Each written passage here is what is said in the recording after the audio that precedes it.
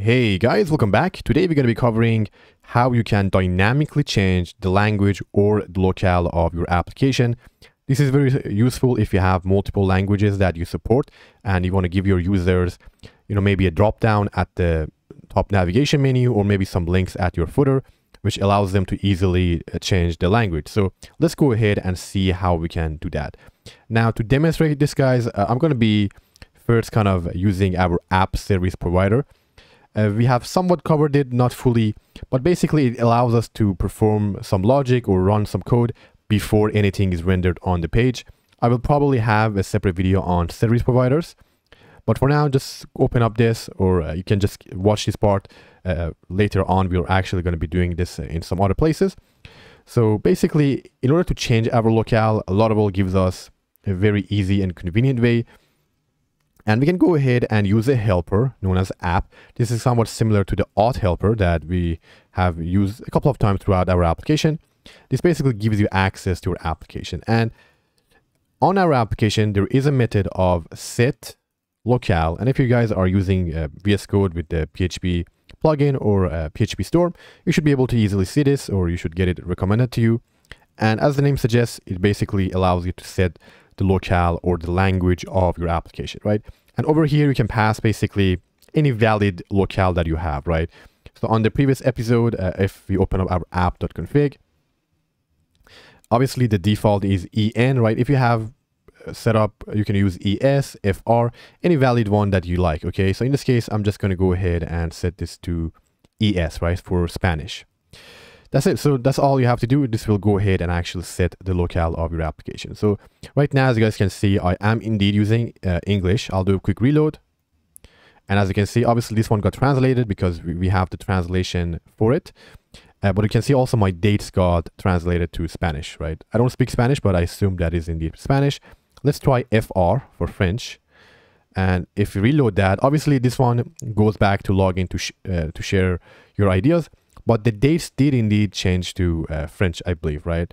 So if you are using any libraries or packages that do have those translations, they will automatically pick this up, right? So it's very easy to do. Now, there are a couple of different ways you can do this. You can also use the app facade. So the import for it is this one. Let me show it to you guys. Illuminate support facades app. Now, the difference compared to the helper is this is going to be a static method call. All right, so we can go ahead and try this out. As you can see, it is still indeed working. Again, let's go to Spanish. All right, so it's very simple to do. We can use either the app helper or the app facade. You can also kind of inject this or use the application class. That's also possible. It's part of the Illuminate foundation. That's a little bit more advanced stuff, so I'm not going to be covering that. Maybe for a different video. So that's the basics of setting your locale dynamically. Now, obviously, at its current state, it's kind of useless to us. So what I would like to do, guys, is we can probably have some links somewhere on the page, which the user can click, and then it will allow them to basically switch the language from English to Spanish and, vice versa. So let's go ahead and start the process. So I will first go ahead and create the links. I think I'm going to go ahead and replace it with this view profile link we have over here. It's kind of a useless link. So let's open up our sidebar, and I guess I can remove this because we no longer need it. So instead of this view profile, I will go ahead and add a couple of links, one for English and one for, let's say, ES for Spanish, right? And again, you guys can go ahead and make this be more pretty or improve the design. For now, we just want something super simple to just kind of show the idea behind it. So as you can see, we have these two links. If the user clicks on ES, we want them to switch to Spanish. And then if they click on EN, we want them to switch to English, right? So let's go ahead and implement this. So we can go ahead and open up our web.php route file, guys. And I'll add a route right over here so we can easily see it. So let's go ahead and define a get route. Now you can name yours whatever you like. I think for me, I'll do, let's say, lang. And then after that, we are going to have a parameter or an argument, which is going to accept like a dynamic language, right? So in this case, I guess name this one also lang. Why not? For language. So let's define our function. I'm not going to go ahead and create a controller for this. You guys can definitely go ahead and do that, but I'll just put it here so it's easier for the video. We don't have to switch files. And we also need to receive this over here, right? So this is going to be similar to a variable, right? So this will accept anything, en, fr, es, any language you guys like. And we can just test it out right now by just doing ddlang. So let me go ahead and manually open the route. I do already have this before, but as you can see, we are indeed seeing en. Let me change this to es. And as you can see, we get es. Let's try fr. And yeah, so it is working. We are indeed getting the language over here for us, right? Now, in order to go ahead and change it, again, we can do the same thing with it under our app service provider. We can either use the app facade or just use the app helper. It's a bit easier. You don't need to import anything, so I'll just use that. And we can do set locale and then pass in lang, just like this, okay? Now, to make sure it got updated, there is actually another method we can use called get locale. And again, this will give you the currently set locale for your application, right? So I can just do something like dd, and let's see if it's actually changing it or not. So I'll do a quick reload, guys. And right now, again, we are dding the set locale. So this thing is indeed working, right? Now, if we go back and we actually go to our main page, we're actually back to English, right? And the reason is this set locale only sets the locale for that specific request, right? So it's not storing it in session or cookies or anything like that. So if the user, goes to a different page, the locale is set back to English. So in order for us to kind of save or preserve the locale over multiple requests, we need to store it on our sessions, right? So let's go ahead and do that. It's relatively easy to do. Now, we haven't covered sessions yet on a separate video, but it's very easy to access. We can just go ahead and use a session helper. It's again very similar to this app.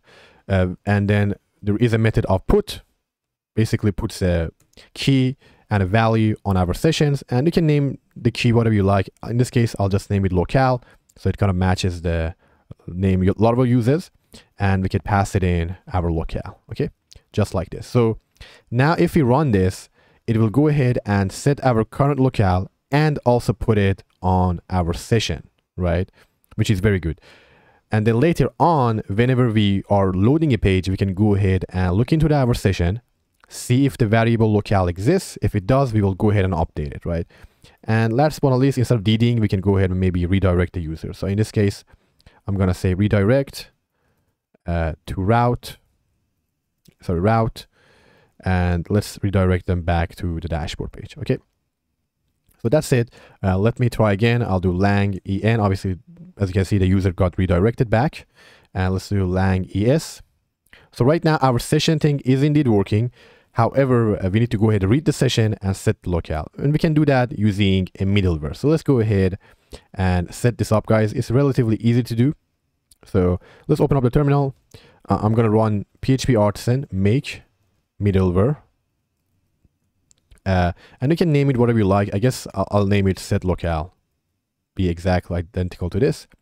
So let's go ahead and make it set locale. Let's make the S capital. All right. So now that we have this middleware, again, guys, if you remember on the episode for the middlewares, we can set up our middleware to run on every request or for all our routes.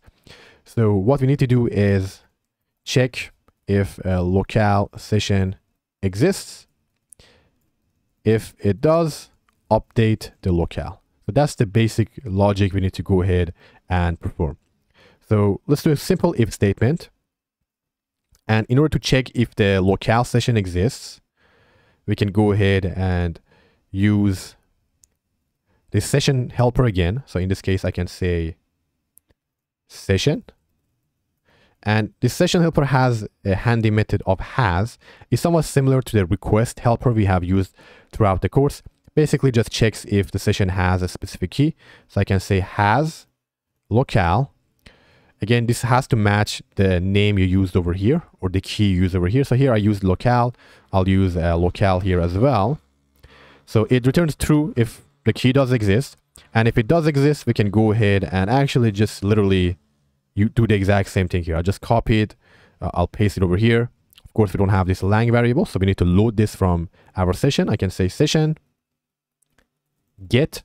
So similar to put, it also has a method of get, so we can get something from our session. So get locale, right?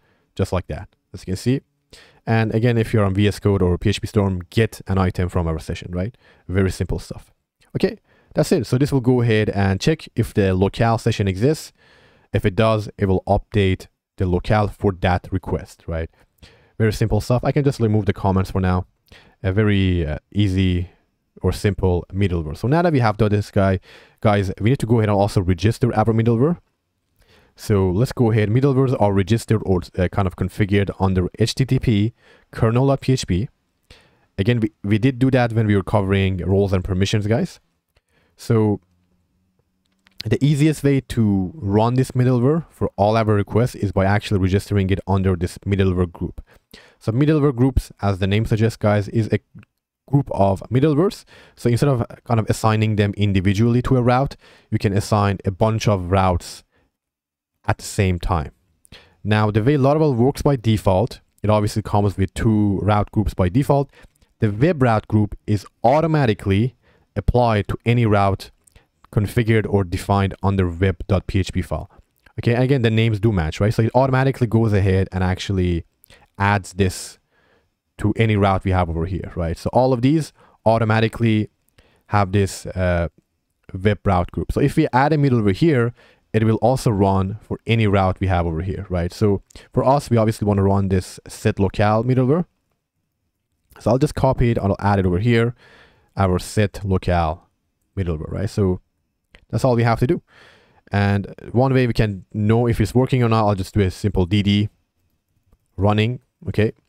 So let's do reload. As you can see, it is indeed echoing it out, right? So our middleware was indeed registered. And if I remove it from here and I reload, we are not getting the DD anymore. So it's a very important step. Make sure you register your middleware. Okay, so let's test it out, guys. Yeah, it is indeed not working. So it automatically switched the language back to Spanish, right? So let's go ahead, now that we have defined this, go ahead and actually update our links. I believe it was inside left sidebar. Now right now is going under profile. Let's go ahead and give a name to our route. I'll name it lang, I guess, for now. Maybe we can change this later on. So we can see here, say lang.